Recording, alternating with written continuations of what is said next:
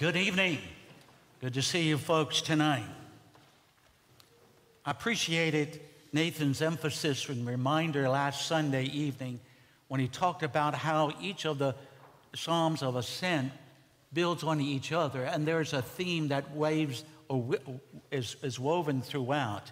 And last week he brought our attention to the great theme of victory.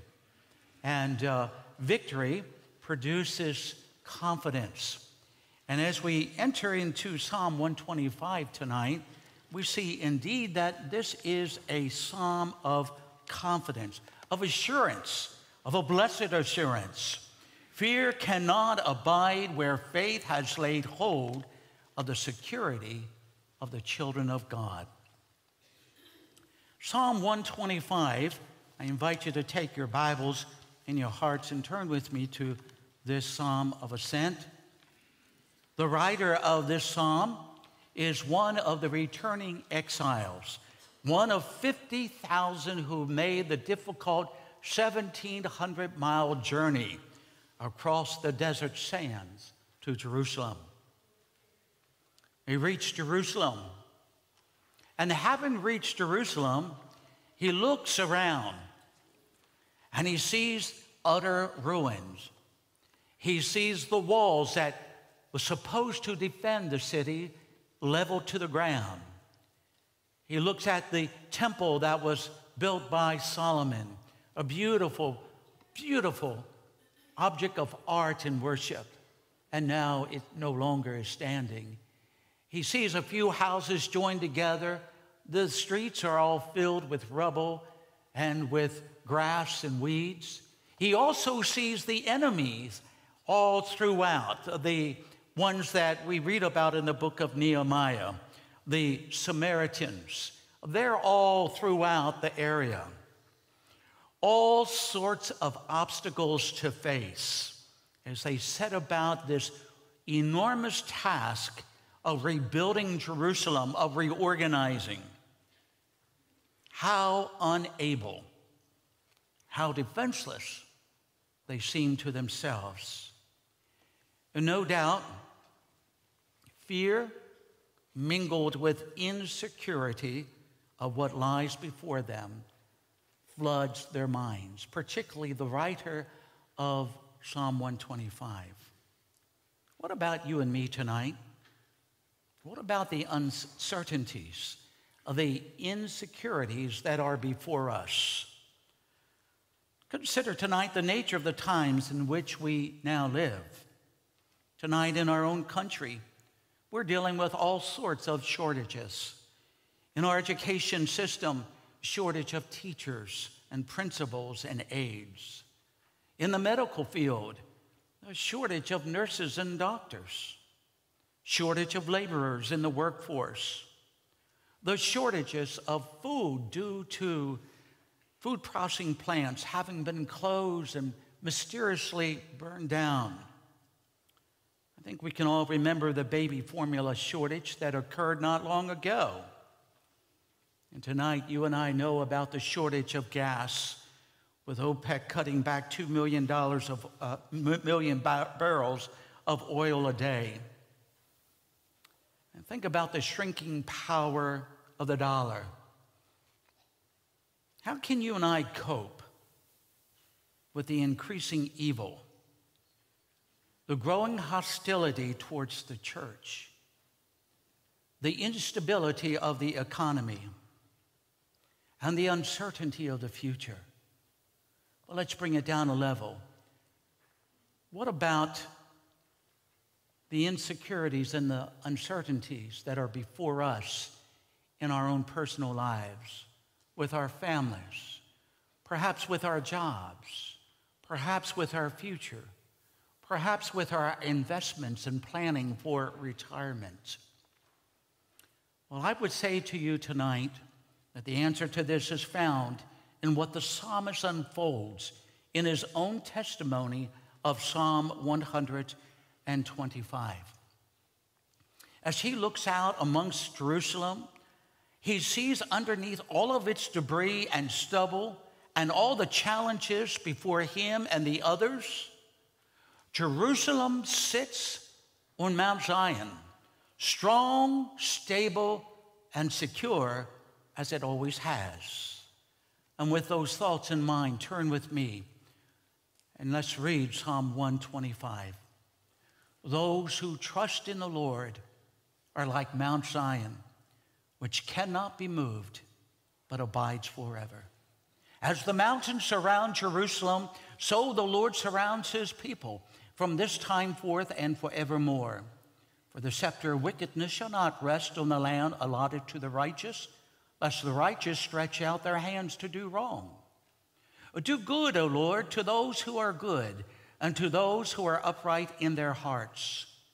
But those who turn aside to their crooked ways, the Lord will lead away with evildoers. Peace be upon Jerusalem. Let's pray. Father, tonight we would ask again that our hearts would be attentive to your word. Lord, I ask that you would grant to me the thoughts and the leadership of your Spirit, and so honor you by declaring your word in Jesus' name. Amen. Notice what the psalmist does for us here in this great psalm. First of all, in verse 1, he reminds us, as he reminds himself, of who we are. Verse 1 tells us that we are the people of God. He says this, those who trust in the Lord are like Mount Zion, which cannot be moved, but abides forever. And then, reminding himself, reminding us, he reveals to us in verses 2 and 3 the protective power of God. He says, as the mountains surround Jerusalem, so the Lord surrounds his people from this time forth and forevermore. For the scepter of wickedness shall not rest on the land allotted to the righteous, lest the righteous stretch out their hands to do wrong. And then thirdly, having remind us of who we are, revealing to us the protective power of God, he reroutes us back to the very presence of the face of God in verses 4 and 5. He cries out, do good, O Lord, to those who are good, to those who are upright in their hearts. But those who turn aside to their crooked ways, the Lord will lead away with evildoers. Peace be upon Israel. Notice here, as he looks out and he sees the debris and the ruins of Jerusalem, he goes beyond that and he reminds himself of who he is. Those who trust in the Lord are as Mount Zion, which cannot be removed, but abides forever. You know, it's easy to forget our identity, isn't it? I've never had my identity stolen. I don't think it would be worth much. But those that have had that happen to them know how frightening that is. It's frightening to realize that there are people that are walking the streets tonight for whatever reason. They don't know who they are. Some are sick and have emotional disorders, and they're at the mercy and the kindness of others. But there are also those within the body of Christ who forget who they are. And it's easy to do that. And we find here the psalmist says, those that trust in the Lord are as Mount Zion. Now that's what you are tonight if you have a relationship with Jesus Christ. Here is the description given to us. Those who trust in the Lord, a personal bond between a redeemed sinner and the Savior. Those who fully trust in the Lord, he says, are as fixed and as firm as Mount Zion, which is the image presented to us of eternal steadfastness, of permanence. You know, there are some people that are like the sand. They're ever shifting and they're unstable. Some people are like the sea. Well, they are restless and they're unsettled. And some people are like the wind, uncertain and inconsistent. But believers, I like what Spurgeon says, are like a mountain, strong, stable, and secure. Notice that the promise is mentioned here to those that trust in the Lord. They cannot be moved, but abide forever. The pilgrims that would follow this psalm in the march up to Jerusalem later on, they would see Mount Zion in the future. And as the closer they get to Mount Zion, they're impressed with the stature and the standing. And that same identification is applied to the children of God. Those who believe and trust in the Lord is promised the same security of that mountain that stands forever. Who could ever imagine Mount Zion being moved? As the psalmist stood there that day, he saw the things that were leveled by destruction of mankind. But one thing stood still and was secure and strong, and that was Zion Mountain. Zion Mountain, a fixed point that enables the writer to make the claim that as it is immovable, the people of God who place their trust in God are immovable. We are stable because our faith links our soul to the solid foundation of Jesus Christ. Songwriter put it this way: on Christ, the solid rock I stand, all other ground is sinking sand. Our place tonight in the Savior's love, our place tonight in the Savior's new life, and the purposes that he has appointed unto us last forever and cannot be moved. We have the Savior's word on that. Remember what he said to his own in John chapter 10? He said about his sheep, I give unto them eternal life, and they will never perish. No one will snatch them out of my hand. My Father who has given them to me is greater than all, and no one is able to snatch them out of the Father's hand. Tonight, as a child of God who trusted in Christ, who is his own, no one can come and remove you from the position that you're in, regardless of whatever is in front of you. For the psalmist, it was looking around and seeing total destruction and moving ahead and starting a new life. For you in this point of life that you are tonight, you belong to him, and he is by your side. And whatever comes through your way, he will never leave you. Tonight, we belong to Jesus Christ. He saved us and he keeps us. But notice that the psalmist reveals to us, secondly, the protective power of God. As the mountains surround Jerusalem, so the Lord surrounds his people from this time forth and forever. For the scepter of wickedness shall not rest upon the righteous, so the righteous will not put forth their hands to do wrong. The simple truth that the psalmist brings to us tonight in those verses is that God protects his people.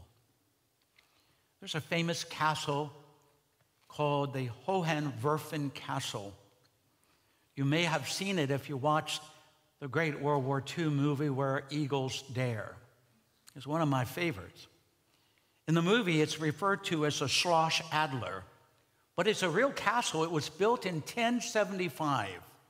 It's the only castle to survive the wars of the Middle Ages, remaining intact and undefeated. Not once in its long history has it ever known of the enemy overtaking it. And the key to the security of that castle that still stands today is not its massive walls or the turrets that are found throughout the wall. The stronghold is secured because of the Swiss Alps that protects this great castle called the Schloss Adler or the Hohenwürden, surrounded with mountains. Mount Zion is not the highest peak in its mountain range.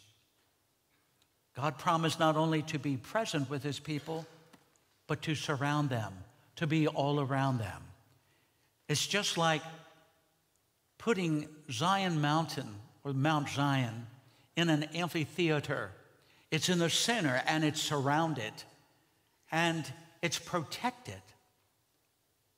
Well, we find here that that's what the psalmist brings to our attention. He says God promised not only to be present with his people, but to be all around them as the mountains surround Jerusalem. Now, the psalmist here draws his analogy from the scene that he sees. He's here in Jerusalem. And to the east, he sees the Mount of Olives. To the south, he sees the hill of evil counsel.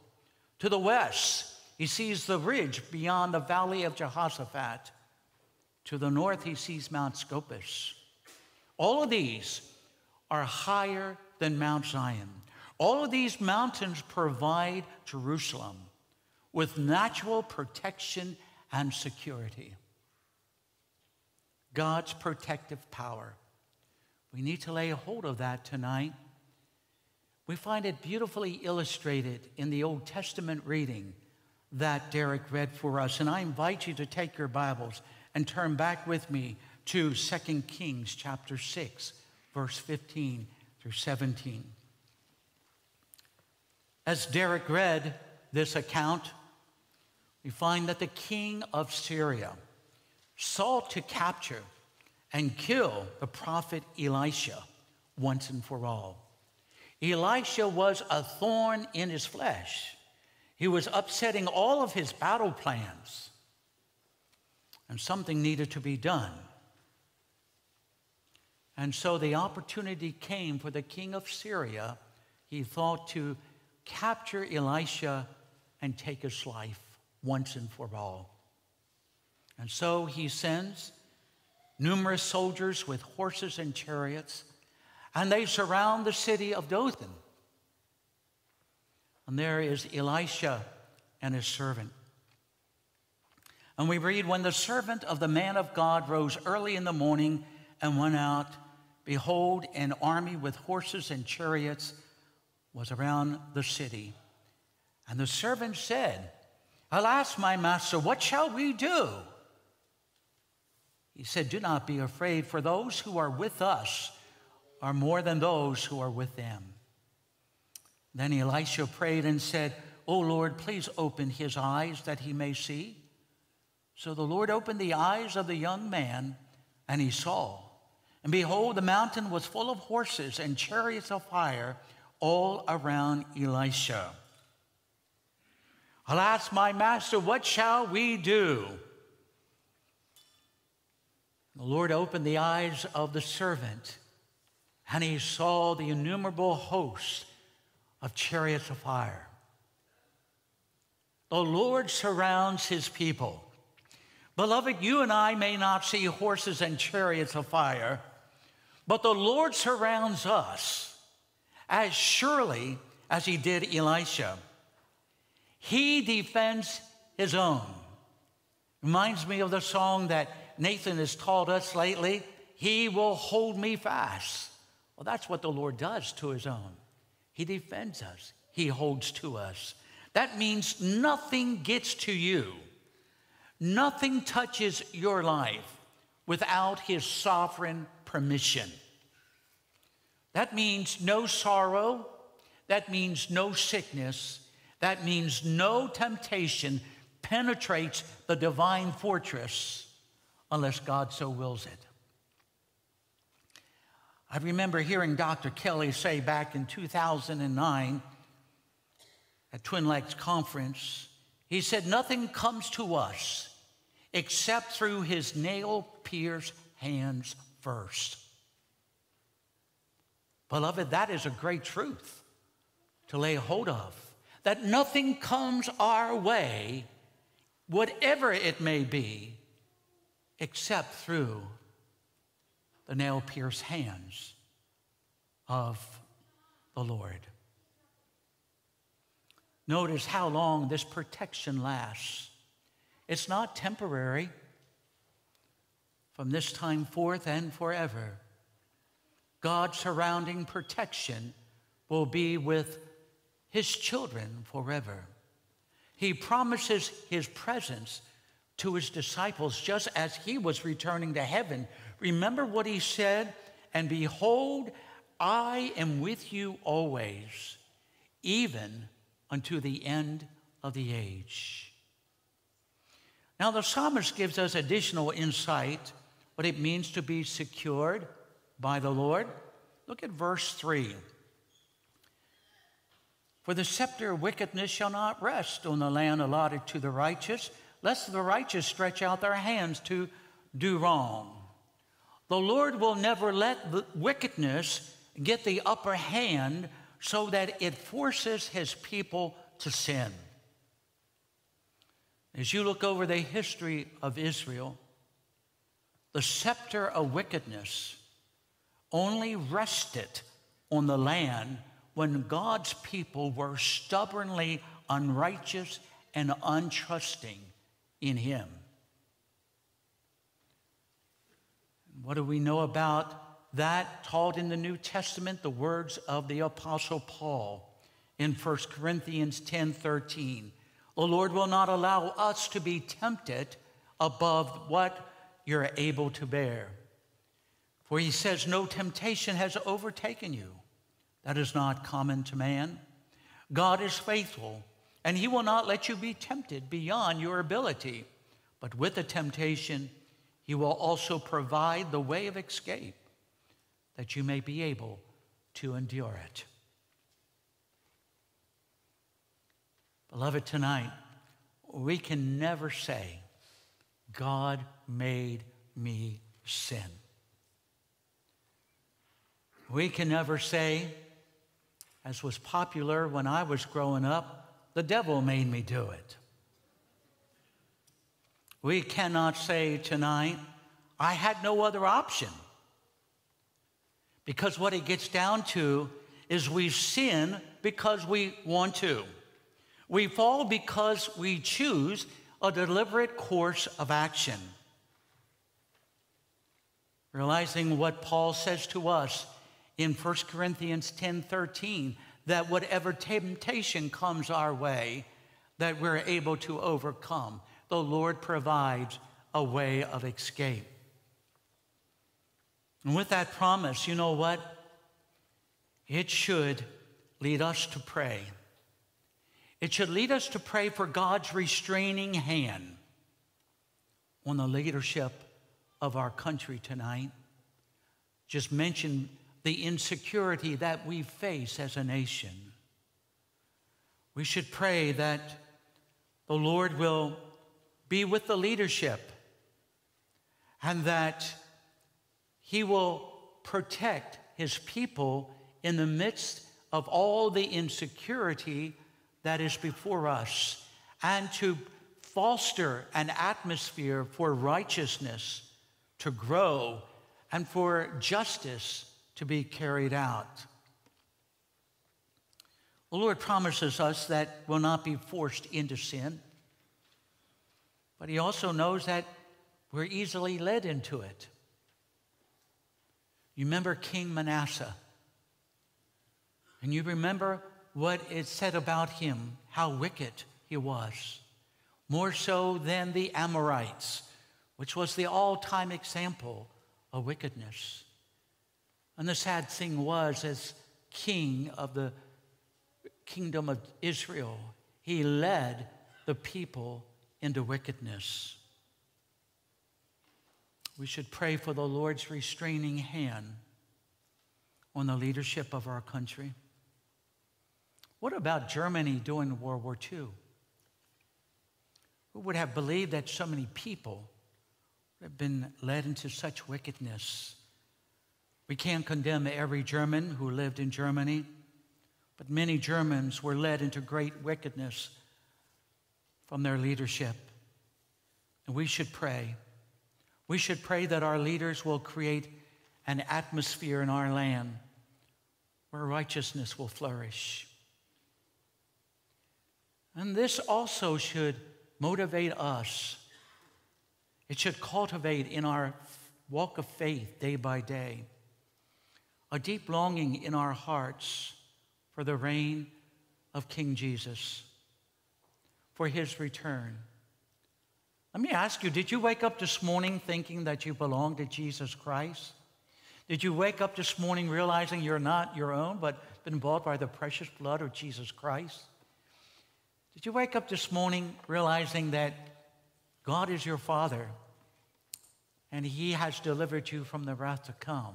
But along that line, have you given any thought that this might be the day that the Lord returns for his own?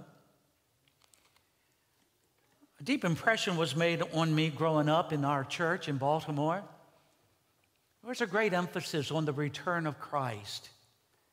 And yes, we had conferences that focused on that. But we had people in the membership, the believers there, had a focus that the Lord could come in their lifetime. And the thought was looking for his return, but living a life that would reflect holiness. Do you long for his return? We sing many songs about his return, and the truths are deep embedded that he has promised. And we do pray, as John did at the end of Revelation, even so come, Lord Jesus. Well, having reminded himself and us that we are the people of God, and having revealed to us that God protects his people, he brings us now into the very presence of God. With confidence, he enters the throne room and he bears his requests to God. Verse 4 and 5, he prays, "Do good, O Lord, to those who are good, and to those who are upright in their hearts. But as for those who turn aside to their crooked ways, the Lord will lead them away with the doers of iniquity. Peace be upon Israel." He prays that the Lord will do good to those that are good. Now, several thoughts here. We find that the child of God is one who trusts in the Lord, that he is a part of the greater people of the Lord. And tonight we see also he is listed as those that are good and upright in heart. Those who have been justified and given a heart for him, living a life out that reflects his presence.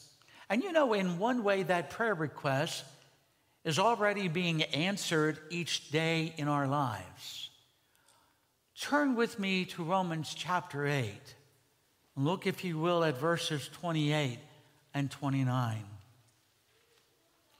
In one sense, he's answering that prayer request of the psalmist. Do good, O Lord, to those who are good. And what do we find here in the words of the Apostle Paul? And we know that for those who love God, all things work together for good, for those who are called according to his purpose. For those whom he had foreknown, he's also predestined to be conformed to the image of his Son, in order that he might be the firstborn among many brothers. Oh, do you realize that tonight, everything that the Lord is doing in your life and in my life is for this good, to make us like Jesus. It also means here that he withholds no blessing in Christ from you and me. Look at verse 32. He who did not spare his own Son, but gave him up for us all, how will he not also with him graciously give us all things? Do good, O Lord, to those that are good. Well, he's doing that tonight. Have you taken inventory of that this day?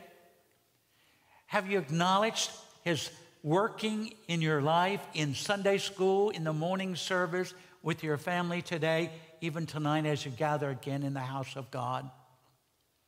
Every grace we need in the midst of the insecurities and the obstacles that are before us, every grace we need, everything that pertains to life and godliness, he gives to his children. And here is our blessed assurance. God will do us good. When life is unstable, when things are uncertain and unsettled, we find peace. We find safety in knowing that God uses everything to make us like the Lord Jesus. And that's the reason why he saved us, to be like him and to worship him. When we ask God to do good to his people, we have to believe that at the same time he'll bring judgment on unbelievers. It's mentioned in verse 5. Those who turn aside to their crooked ways. They do not trust in the Lord, and they face the certain judgment of the Lord. The Lord will lead them away. He will judge them with evildoers. Now, folks, however awful this truth is a great source of security for the Christian, because it reminds us that the Lord is committed to doing what is right. He will bring into account and deal with every sin, because in his commitment to your security, to my security, he is committed to his own righteousness.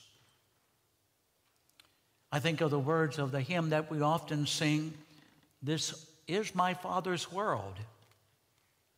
Oh, let me ne'er forget that though the wrong seems all so strong, God is the ruler yet. This is my Father's world. Why should my heart be sad? The Lord is king. Let the heavens ring. God reigns. Let the earth be glad." Tonight, beloved, Psalm 125 gives us confidence and assurance that we're not alone even now. Whatever the insecurities and the uncertainties that are before us nationally, that are before us regarding our families, our jobs, whatever it might be, they that trust in the Lord are as Mount Zion. As the mountains surround Jerusalem, so the Lord surrounds his people. And so that the Lord is working in us in this hour, making us more like him, with giving us the grace we need. He ends this prayer with that last sentence. He prays this prayer, "Peace be upon Israel." What is he praying here? Lord, do good to your church, cause her to thrive. May she experience the fullness and the wholeness of what she is in Christ. Our assurance, our security begins where this psalm began, trusting in the Lord. Let's pray. Father, tonight, we thank you for your word.